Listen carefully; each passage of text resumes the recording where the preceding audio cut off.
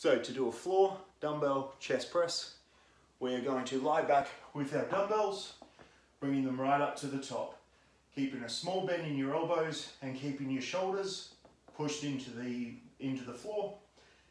We are going to line the dumbbells up with our mid-chest. From here, we bend the elbows to the side until we hit the floor, and then drive up. We're going to breathe in on the way down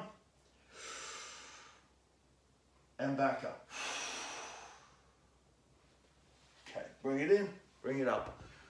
When you bring it down, we want to go for a 90-degree in the elbow.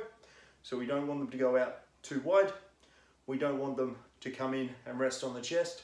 We want a good 90 degrees. So I'll show you that one more time. So feet flat, mid chest line, 90 degrees,